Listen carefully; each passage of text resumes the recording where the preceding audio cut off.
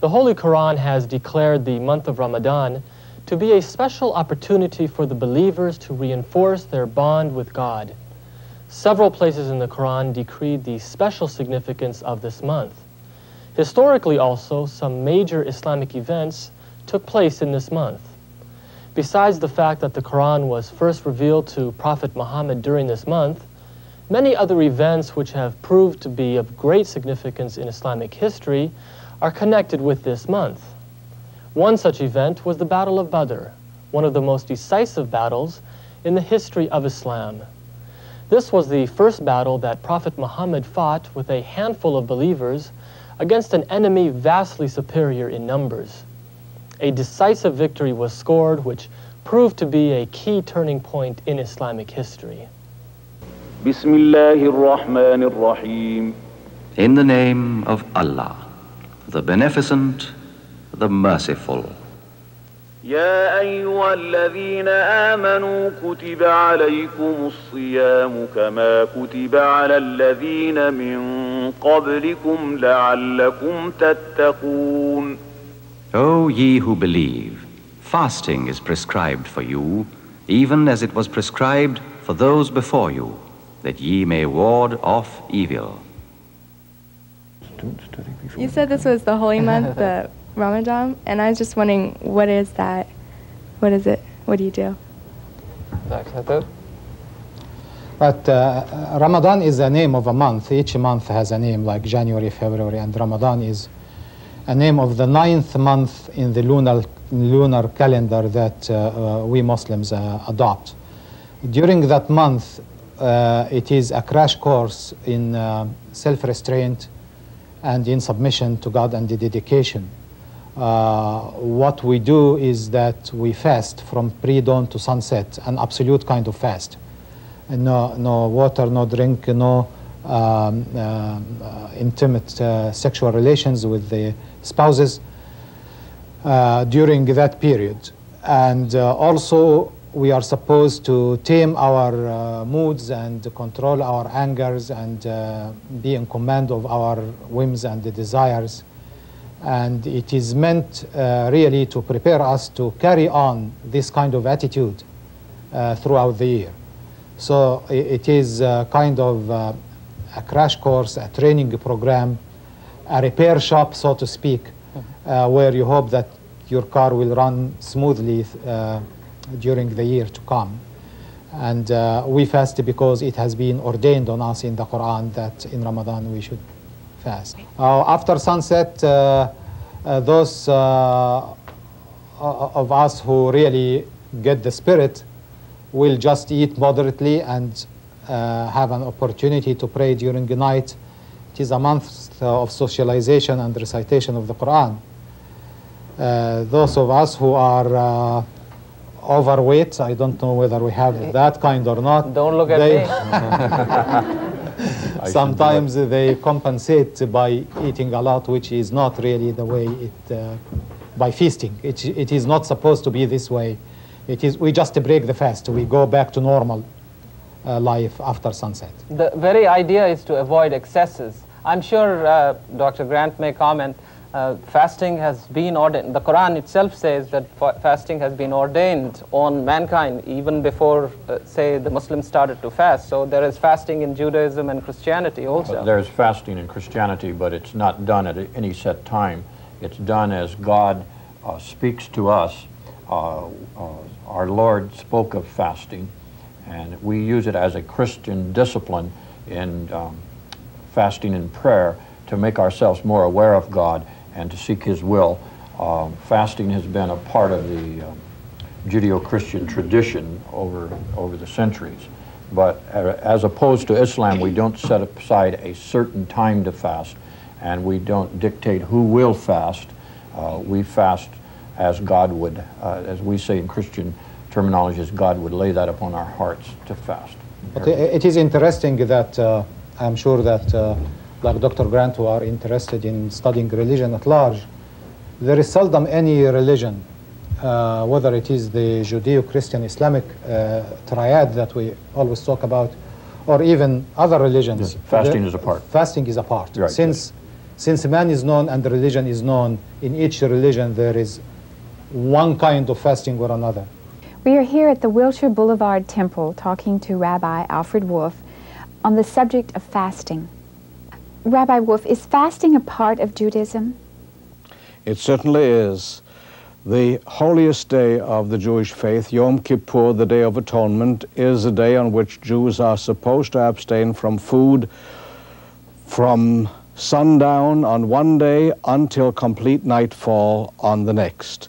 In addition to that, there are a number of traditional fast days, most of them linked with the days on which Israel, as a country, and especially Jerusalem and the temple, were destroyed first by the Babylonians and then by the Romans.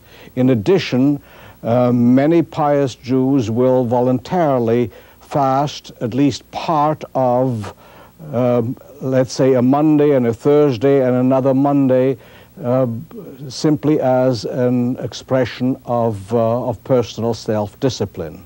What does the fast entail? Could you elaborate? Fasting in Judaism is the complete abstention from all food and all drink. The only differences between various fasts is the length of time of the fasting. On the Day of Atonement, for instance, the fasting is supposed to be from sunset one day until complete darkness the next, which is about 25 hours. On other fasts, it may just be from sunrise until sunset. But it is always either we eat or we don't eat, nothing in between.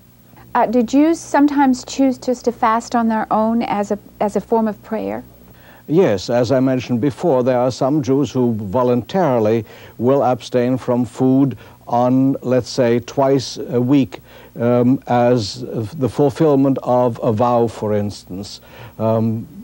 So it goes never instead of prayer, always with prayer. How do you personally feel about fasting? I feel that it is a very meaningful, symbolic expression of dedication to God on the one hand, and also of feeling of fellowship with all human beings. While we may have completely different tastes in the food we eat, we all feel the same when we're hungry. Is fasting a part of Christianity? Yes, it's very much a part of Christianity.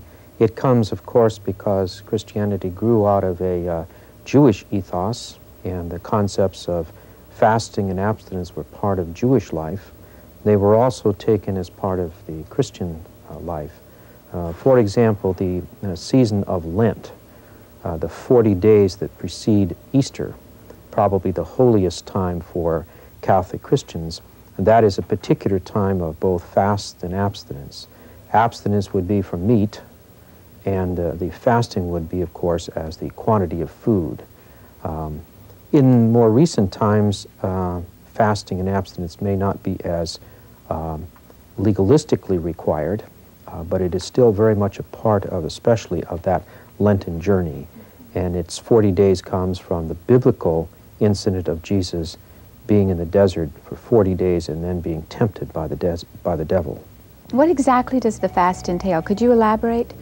The fast would be on, say, Ash Wednesday and Good Friday. That would mean that a person could take only one full meal a day. The other two meals could not equal that, and there would be no meat at any of the meals. Of course, it is always the spirit of the law as well. It wouldn't mean that you would go out then and eat a meal that's 3 times larger than you would normally do.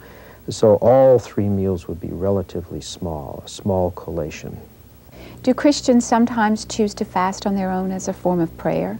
They would. You will oftentimes find people who even sometimes are involved in great causes and issues who out of their own background would choose to fast. Cesar Chavez, who was a Roman Catholic, oftentimes chooses fasting as a way of bringing to the attention of a larger world the plight of, say, farm workers.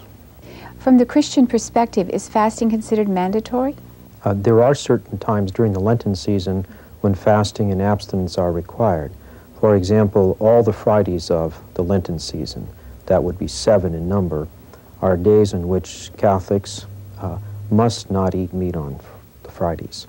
Ash Wednesday and Good Friday are also days of fasting in which they must not eat more than 1 full meal a day.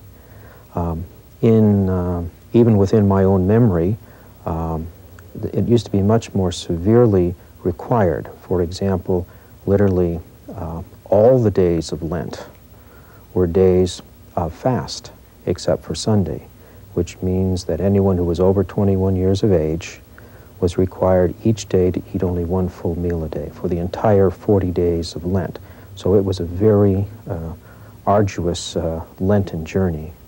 However, today the Church oftentimes asks people freely to observe that. The bishops, in their pastoral on war and peace, which acquired such notoriety on the nuclear issue, asked Catholics to consider abstaining from meat all the Fridays, even though only the Fridays of Lent were required, as a way of focusing attention on this need for prayer and fasting to answer the issues of war and peace and nuclear realities that confront us today. Could you tell us about the Lenten season? When is it and what does it entail? The Lenten season always takes place according to the time of Easter. And Easter is a lunar feast that's changeable. It is the first Sunday after the first full moon of the spring equinox. So it always takes place in the spring.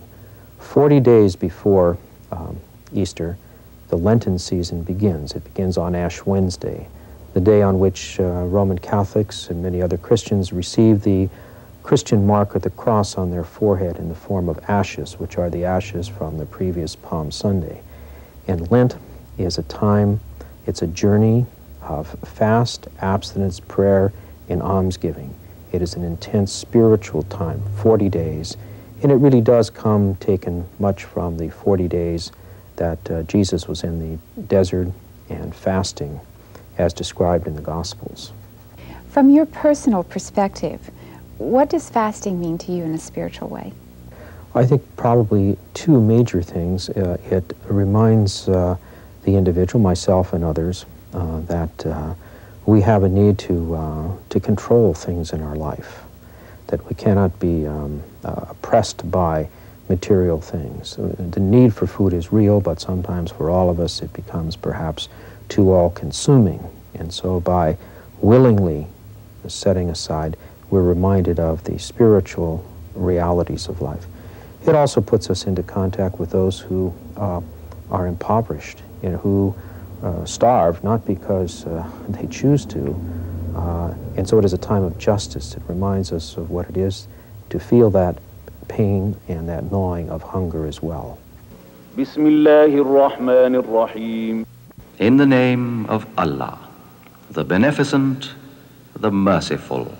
شهر رمضان الذي أنزل فيه القرآن هدى للناس وبينات من الهدى والفرقان فمن شهد منكم الشهر فليصمه ومن كان مريضا أو على سفر فعدة من أيام أخر يريد الله بكم اليسر ولا يريد بكم العسر ولتكملوا العدة ولتكبروا الله على ما هداكم ولعلكم تشكرون. The month of Ramadan, in which was revealed the Quran, a guidance for mankind, and clear proofs of the guidance, and the criterion of right and wrong. And whosoever of you is present, let him fast the month. And whosoever of you is sick or on a journey, let him fast the same number of other days. Allah desireth for you ease. He desireth not hardship for you. And he desireth that ye should complete the period, and that ye should magnify Allah for having guided you, and that peradventure you may be thankful. While fasting may be practiced by many for health reasons, This is not the intention or purpose of the fast in Islam, although this may prove to be an additional benefit for some. Our guest today is Mrs. Nikhat Khan, and she is a Muslim dietitian who will share with us some of the nutritional information for fasting. What are the benefits from fasting? You know, Allah subhanahu wa ta'ala has said that in the Quran that fasting has been prescribed for you. It's a prescription not only for your soul, but for your body. It cleanses your system and it gives your organs some rest. It's a very good. It teaches you self-discipline, self-restraint, with proper, let's say, caloric intake. An obese person, for example, can lose weight. He would cut down from 3 meals to 2 meals a day and cut down hopefully on calories, and would lose some weight, which is a good opportunity for people who are overweight to do that.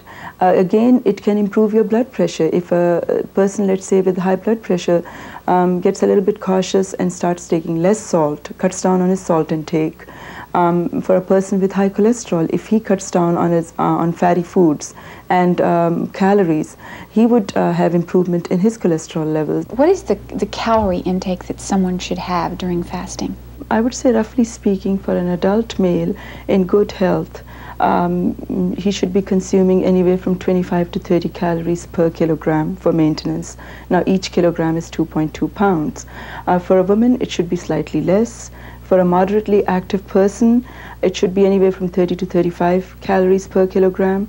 For a very active person, slightly higher than that, anywhere from 35 to 40 calories per kilogram.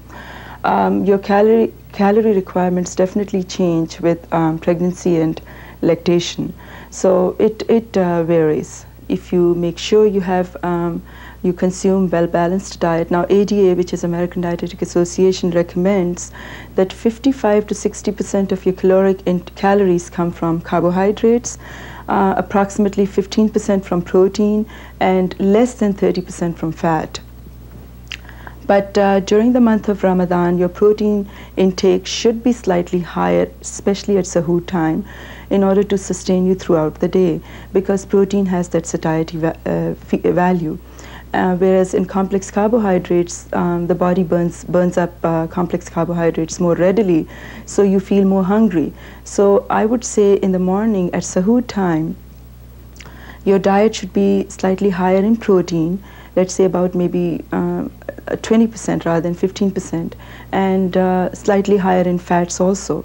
And latest finding about protein has been that it maintains your blood glucose levels throughout the day, so you don't feel the hunger pangs. And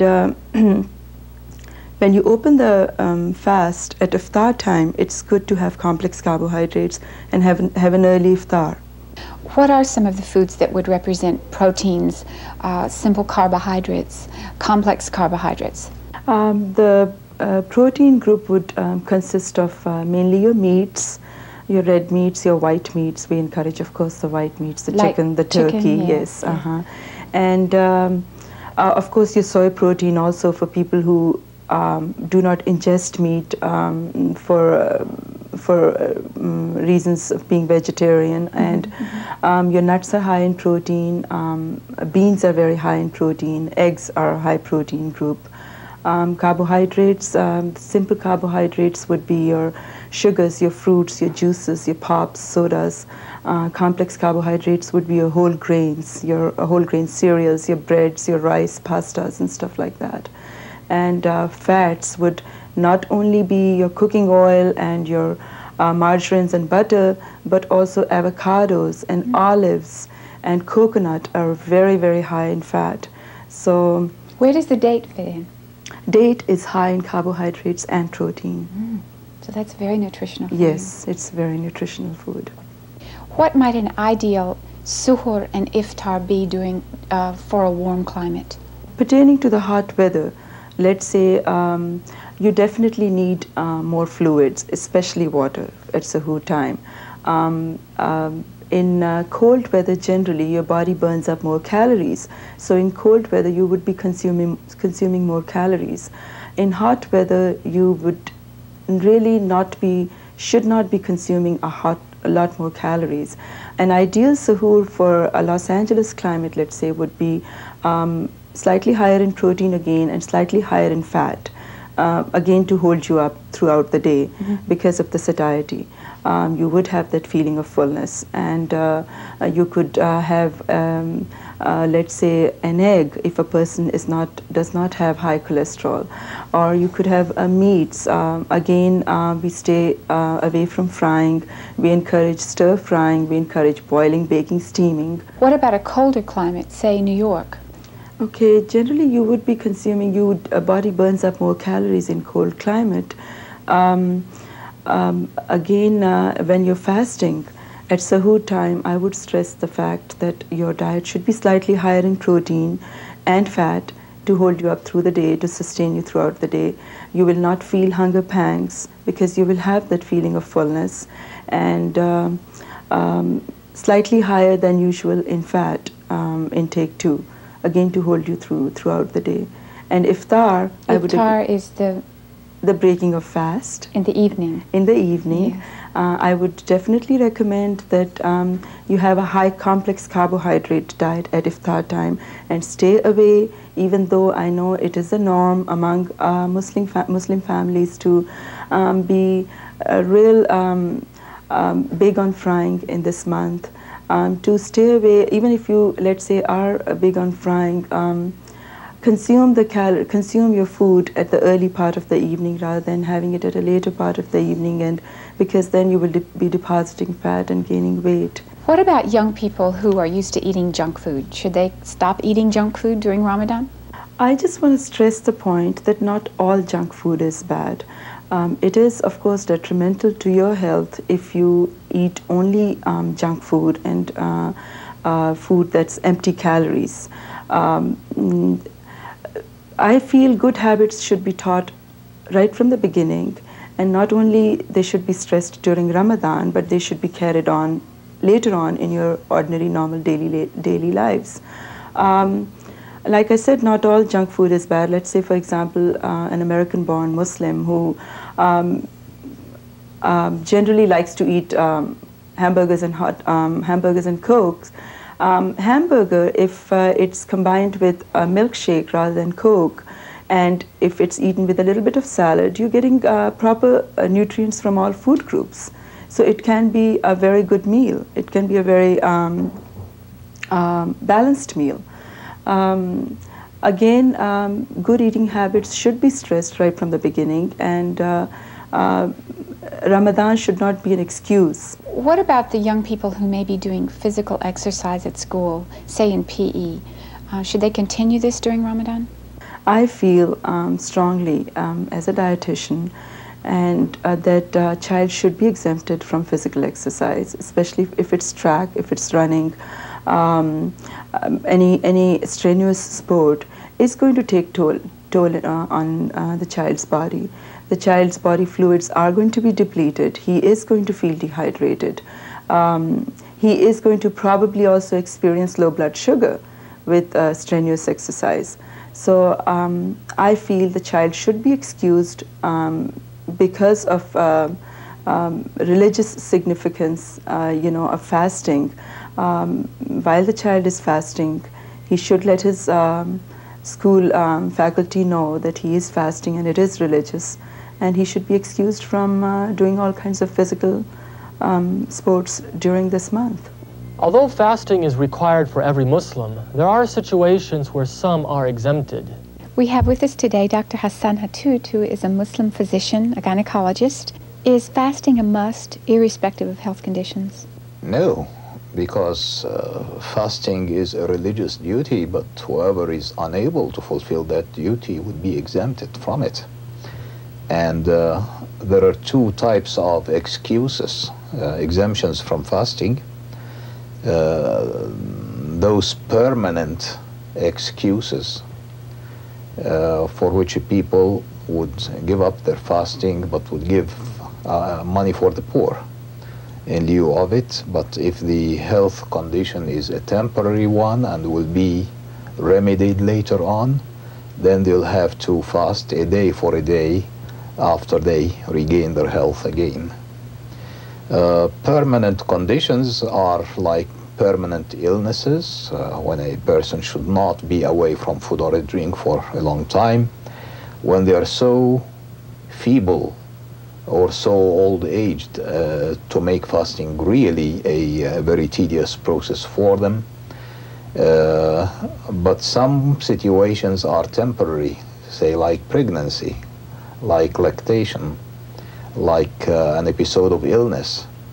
Then you, like traveling, then you do you do without fasting, but later on when you normalize, you do the fasting again. You're a gynecologist. For the women viewers in our audience, what are the feminine considerations for fasting? The first one is that during the menstrual period, a woman shall not fast and shall not say her prayers. And if she is in Mecca, she will not do tawaf around the Kaaba. And this will be fasted later on.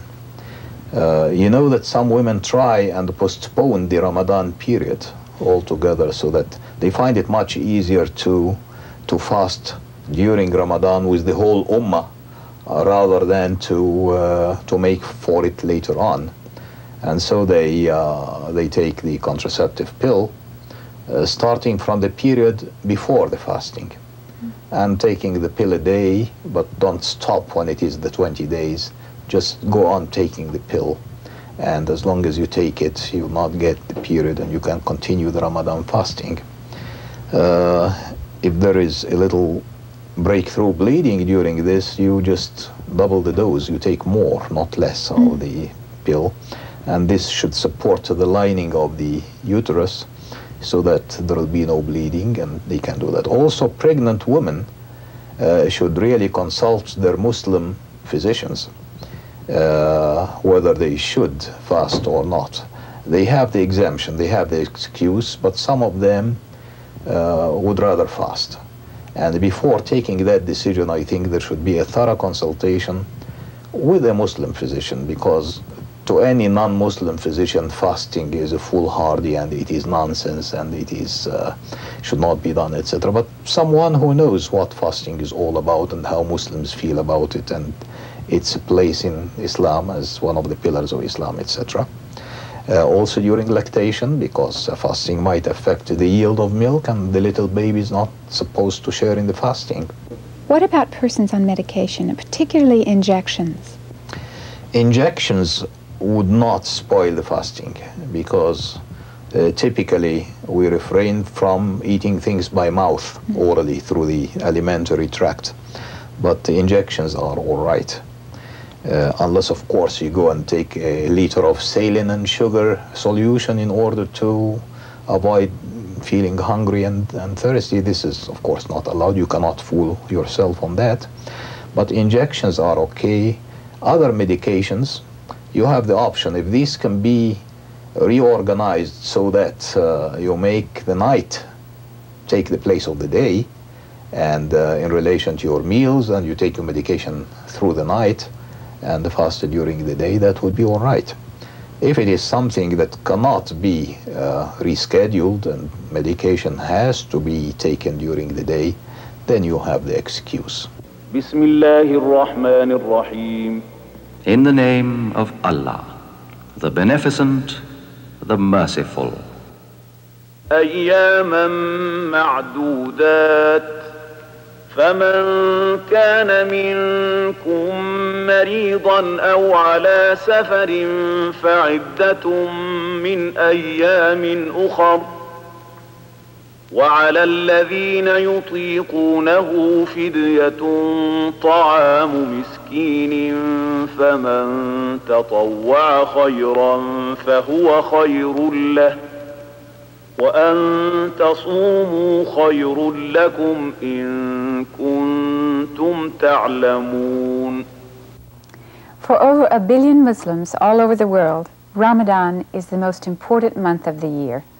To discuss this important month, we have with us Dr. Muzammil Siddiqui, the director of the Islamic Society of Orange County. Dr. Siddiqui, what is Ramadan? What does the word Ramadan mean? Well, Ramadan is the name of the month. This is the 9th month of the Islamic calendar, which is the lunar calendar. It starts by the sighting of the moon. So it is just like January, February. It's the names in the solar calendar, in the calendar that is used commonly. The Islamic religious calendar has other names of the months, and the Ramadan is the name of the 9th month, which is also the month of fasting. For the non-Muslim or for the new Muslim, could you explain exactly what the month of Ramadan means and why we fast?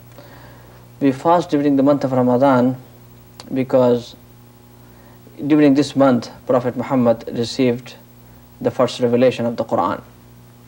So it is celebrated, it is honored by the fasting during this month. Prophet Muhammad, one night during this month, he was in the cave of Hira outside the city of Mecca, and there the angel Jibreel appeared to him and gave him the message of the Quran.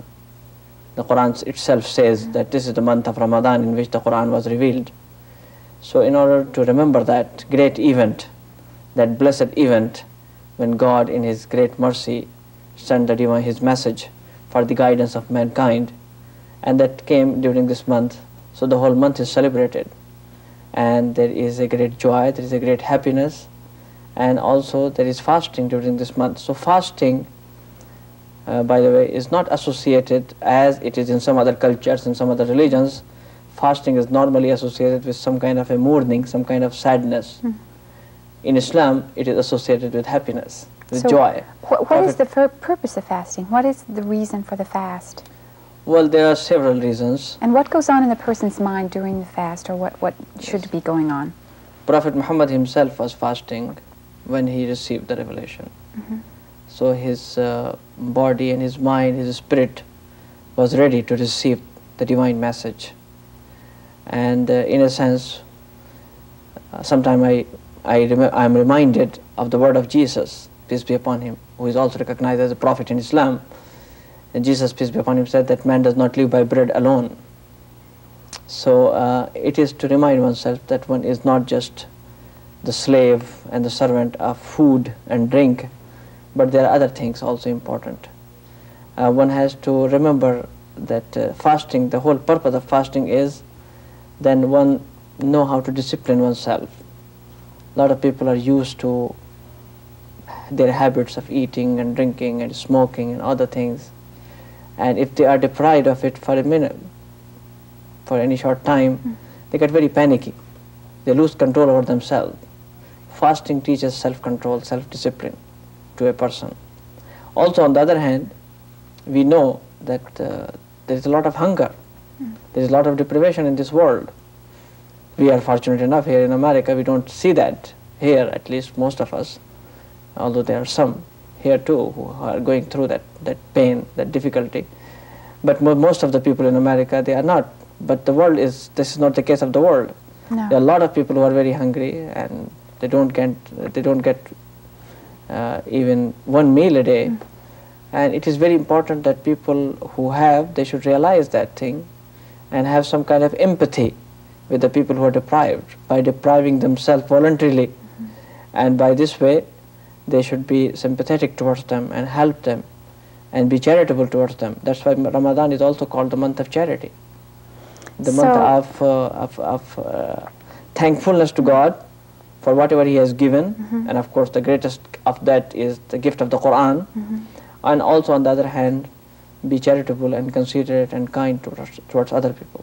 And what this is bringing out to me is that with the charity, with the empathy for others, the self-discipline, the cleansing of the body, you're actually putting yourself in a state that you can become closer to God, to receive God. And that's the whole purpose of this month of Ramadan. It's the month of spiritual. It is a refresher course, spiritually speaking. Yes, so it's very spiritual. It refreshes one's whole personality. Yes. And there is a great improvement of personality that takes place during this month of Ramadan. Well, for those who have never fasted, does the Muslim not eat for a whole month? No. What are the hours of fasting? They will not survive to do that. No, it's not that one does not eat anything during the whole month. Now fasting is a disciplined fasting, and that's the uniqueness of Islamic fasting, that the fasting starts from dawn, which is about 1.5 hours before sunrise. From that time, at that time people get up a little early, before that have their morning meal, which is called pre-dawn meal, and then after that they make their intention that they are fasting for this day. And they continue fasting. That means they don't eat, they don't drink, they don't smoke, they don't chew gum, anything. There is a total abstention. And then it continues until sunset. At the time of sunset, one terminates one's fast, or one completes one's fast. And there is iftar, that is the breaking of the fast, which is taken. And then after that one can eat normal, usual food, whatever they take. Some people complete their fast by a sip of water, some other juice, or a date or something like that. This is what they have. But this is the way how this practice is done for the whole month, which is either 29 days or 30 days according to the sighting of the moon. At the end of the fast every day, is there sort of a mini celebration, or? Fasting and feasting in Islamic culture goes together. Fasting and feasting. Yes, people fast and feast at the same time. Every evening there is some kind of a feast. People invite their friends, and there's a lot of invitation that go on. Breaking of the fast together. Islamic centers in different cities and areas here in the United States, they have this breaking of the fast together. Sometimes in some places people do it every day. In the evening, Muslims from different areas, they come together and bring their food. They have some kind of a potluck. Or sometimes there is some family donates the food or something like that, or people come and eat together, and on Saturdays or some other time. So there is a great festivity that goes on during this month. So and then also in the evening there is a night prayer, which is Taraweeh prayer, yes, that people should do after the night prayer. And they spend long time reading to the, listening to the Quran, and the whole Quran is recited throughout this month, every night one portion of it, and then after that, so this whole month people listen to the whole of the Quran, and there's some explanation and reminders about the religious values, the religious principles of all those things that go on. So one of the ways to really become more spiritual then is to go to the mosque and listen to the Quran recited every evening after fasting. Yes, Taraweeh prayer, which is the nightly prayer that is to be done after the last prayer, which is the Isha prayer. Taraweeh prayer is very important, and Muslims should try to get to the mosque, to go to the mosque and attend this prayer. So it's a time it takes about 1 hour. Takes about an but hour. It is for this month. This is a special prayer of this month. So it's a time of fasting and feasting and prayer and celebration, and if you're planning on losing weight during this month, you might be disappointed. Yes, no, it's not. I mean, of course, it's very helpful from the health point of view too. And many of us who fast, we feel that. It cleanses the body. Yes, certainly. In the beginning, maybe first day, second day, first 2-3 days, little difficult because we are changing the whole routine. But then after that, you acquire Ramadan routine. And then when the Ramadan is over, after the month, you feel much more fresh, light, and happy that you have done that. It's becoming traditional in traditionally Islamic media to call hordes of doctors to preach on the bodily benefits of fasting and the cure of various illnesses, etc., etc. I don't believe in all that. I don't think, if it were to me as a doctor, I wouldn't have prescribed fasting the way it is. Maybe I would have allowed myself water.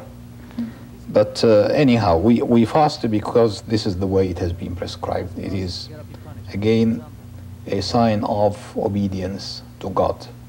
If any person tried to convince me to fast the way I fast now, I would have never accepted it. But when the other party is God's, my attitude is I hear and I obey. And when you realize that the core of humanity is really freedom, since we are accountable, it means that we are free to choose. What about the psychological ramifications of the fast? How does it uplift the person spiritually? How does the person get closer to God during this fast? You find yourself doing without the needs of your body, the needs of your physical being, and you do that for a purpose. You do that because God decreed it. No wonder you feel, first of all, liberated from your daily habits. Second, weaned from the calls of your body. And third, the purpose of doing that is the highest and noblest value. It is the response to God's instructions. And this is the utmost in psychological uplifting. You are doing that for God. And as a matter of fact, one finds himself a different person in Ramadan. It's very difficult to be angered. Things that would cause you to react or to hit back or to get angry wouldn't do that to you in Ramadan, because you feel you are in full composure. You feel that your reins are in your hands and not the reverse. So part of letting go in the fast is letting go of the negative aspects of your personality as well, which makes you feel, which brings you closer to God, and especially when you're praying. So that too becomes part of the fast. Yes. As well as giving up the physical part of it. But it is hoped that the lesson in self-restraint we learn during the day should not be wasted as soon as the sun sets. As a matter of fact, fasting was criticized by some even Muslim countries, by the authorities in some Muslim countries, that it would lower the production rate, etc., etc. As a matter of fact, in Ramadan, we take our daily food. We are fully nourished. But the idea is that we take it at night to keep us during the day, to meet our conditioned reflexes, our conditional habits, and to conquer them. And once you conquer your habits, you feel uplifted. You feel above your clay, the clay part of you. Dr. Hatud, there are special times of the month that you can pray, and one is the night of power that counts for many more nights of prayer than the actual night that you're praying, and it has very special significance. Could you sort of explain for us about the prayers that you do and how they count more for you if you miss prayer? Well, in Ramadan you have to observe the usual regular prayers, but of course at night after Isha prayer there is the Qiyam prayer, or the Taraweeh as they say. Any number of rak'ahs would be acceptable, although traditionally most people would do it as 8 rak'ahs, others would do it as 21 rak'ahs. But suit yourself. The other night I was very tired and I had to pray 4 rak'ahs only. And it would be good if you can recite the Quran, the whole Quran in Ramadan. And I know in some mosques in the Taraweeh prayers, all over the month they would recite the full Mus'haf, the full Quran. During the last 10 days of Ramadan is hidden somewhere, somewhen, the Laylatul Qadr, the night of power. And there is a surah in the Quran about the night of power, saying that it is better than 1,000 months, and that it was the night when the Quran was revealed at the beginning. And it says that the angels would come down. It is a very blessed night, but somehow God in his wisdom didn't say it didn't pinpoint it. It is not that night in particular. But leaving it vague in the last 10 days would be an incentive to Muslims to observe even more prayer and more prayer to God, and praising God and remembering Him, etc., which is the final act, because it is the last 10 days. It is the acme of the whole procedure. and after that comes the Eid. I've heard that during the month of Ramadan, the gates of heaven are opened, Yes. and the gates of hell are closed, so that prayer becomes very special. It is a during hadith this after time. the Prophet. When it is Ramadan, the gates of hell are closed and the gates of heaven are open. And So that whatever you ask for, whether it's positive or negative, gets granted. I don't Is that a myth? go as simplistic as that, Mhm. but certainly you should feel nearer to God, and you should feel that these are blessed days by God, and God Himself encourages you to ask and seek. Ask me and I give you, etc. Of course, I absolutely believe in God's promise, but it is more incentive to try and be nearer to God by your deeds and by your prayer and by your worship. Yes. What about the night of power? And are there myths around this night of power? Well, when I was a child, I almost believed in the folklore about the night of power. They used to tell us that on the night of power, if you keep watching the sky, there will be a big circle of light. And if you are lucky enough to encounter it, then you just ask and you are given. Whatever you ask will be given. It is not in that literary sense. As a matter of fact, no circle of light appears. But that used to make us as children try to stay the night awake. But we were all the way beaten by sleep.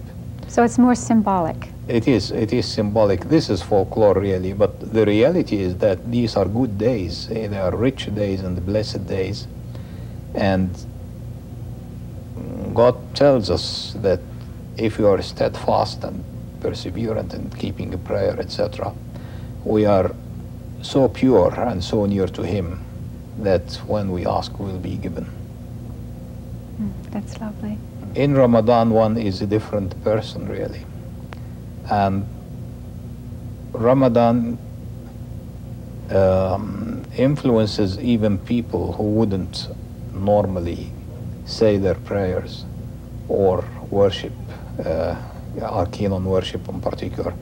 But I've met so many friends in my home country who pay no heed to religion at all, but when it is Ramadan, away with the drink, fasting, they observe it, prayer during Ramadan. It has such a command over them that they have to change their lives. And of course, it's a good sign because it is a seed of good. And if you just try and elaborate on it and build it up, as so many times I found, you go to the person at the time when he is most receptive and tell him, it is good that you are fasting Ramadan, I'm so happy you are fasting.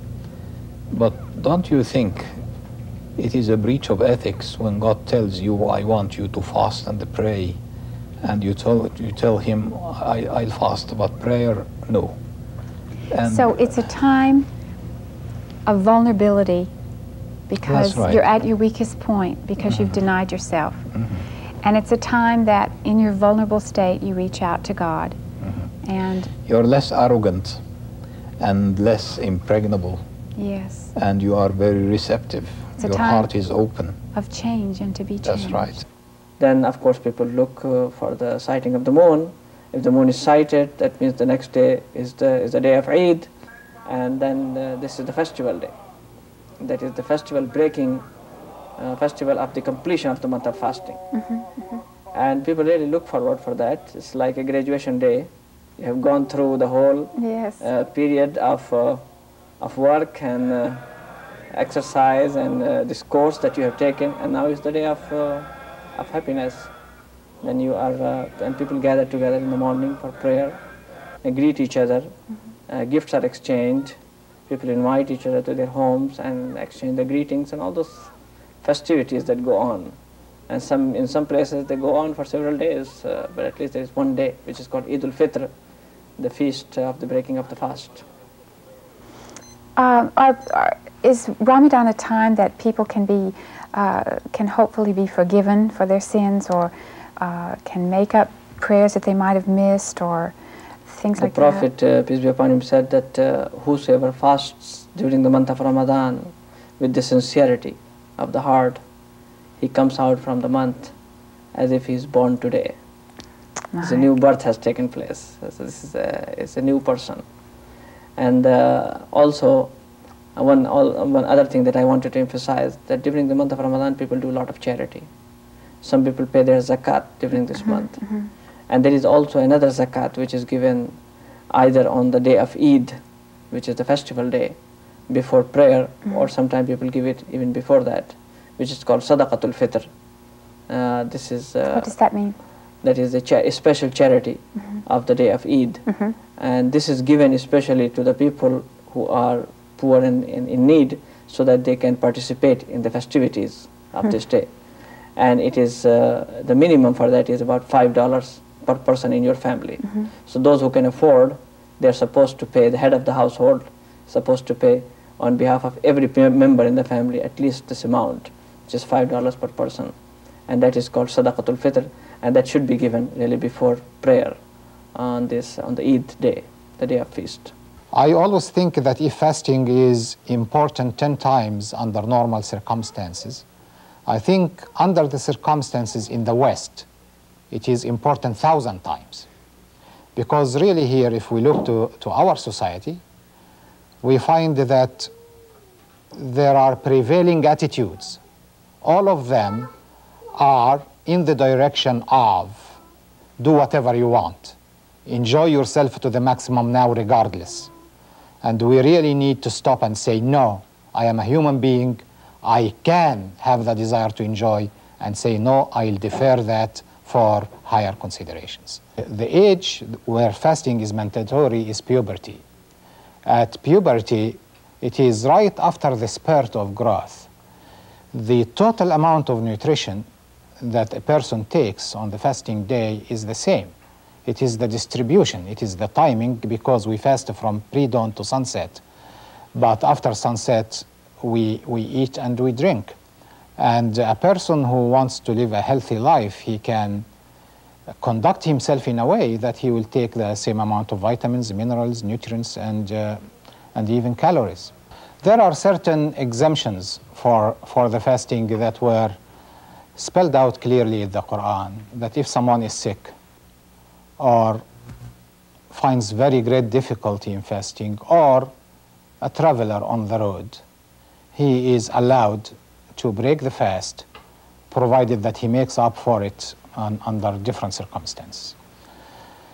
The argument comes, I always find it valid, that some people say, but this was when traveling was so difficult in the desert on camels, but now in your air-conditioned jumbo jet, you can definitely find no hardship.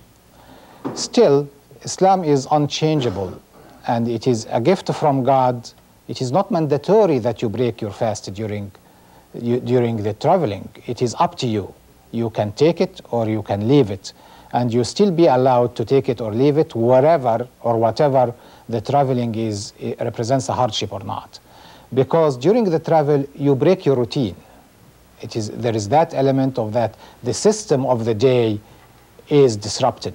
And God, in His mercy, allowed us at these times that we are exempted and we can make for it later on. The whole idea of fasting is to enhance self-restraint.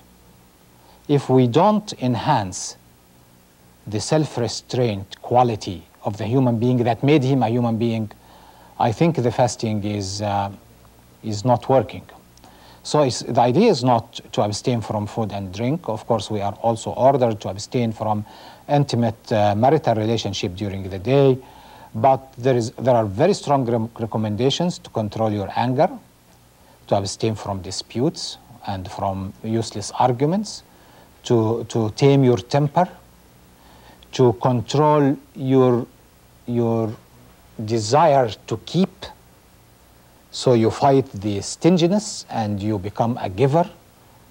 Generosity is recommended during Ramadan. Kindness work, as a matter of fact, because we have the desire to be lazy. All this comes as in totality. The idea is, the Prophet, peace be upon him, said a very, very penetrating and revealing statement. He said, be aware that there are those people who fast, and all what they gain is hunger and thirst.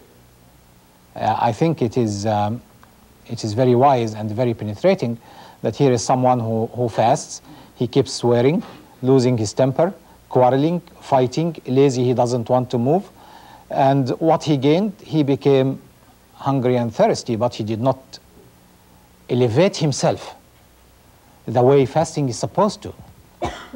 And so definitely it is not just abstinence from food and drink, it is a whole process of transcending and ascending with the human being spiritually and in his way of his conduct and behavior. The Quran specifically said that you fast in Ramadan, during that month of Ramadan. This is not exclusive, but the farida, the mandatory fasting, is that month of Ramadan, which is a lunar month, as you probably know, according to the Islamic calendar. So sometimes it comes in the summer, sometimes it rotates and comes in the winter and the spring. So the whole life may be covered one way or another with this element of self-restraint. As an act of politeness, it is God invited you to his table and said, after sunset, you eat, you enjoy yourself. We don't brag and say, no, I am a very strong believer, so even if you, God, allowed me to eat, I am not going to. This is not the way the sensitivity of a Muslim accepts things. If God said until sunset, it is until sunset. After sunset, we go and we enjoy, of course, with moderation, so that we don't destroy what we have been building up during the day of self-restraint, etc. And once sun is down, we jump on the food like a revenge. We should not do that. A Muslim should be clean all the time. We take showers, and we, of course, we do the ablution for the prayer. We gargle our mouth and we clean our teeth using whatever means that are available and are effective. In the early time, they used to use certain kind of wood plant that has good aroma. Now toothpaste will be fine. A Muslim is encouraged to be clean, to keep his mouth clean, and to keep his clothes clean, and to be a better human being as a whole. The philosophy of Islam is that we are accountable according to our intentions. So if suppose I intend to do something good, and I couldn't, for whatever reasons, still what counts is the intention. So in any action in Islam, be it the prayer, be it fasting, be it charity, be it zakat, be it hajj, my intention should be to do so and so. So if I am, let us say, I got busy during the day, I ran to my office without taking my tea or without taking breakfast, I kept getting busy in one thing after the other until night. I can't say, okay, God, count this as fasting.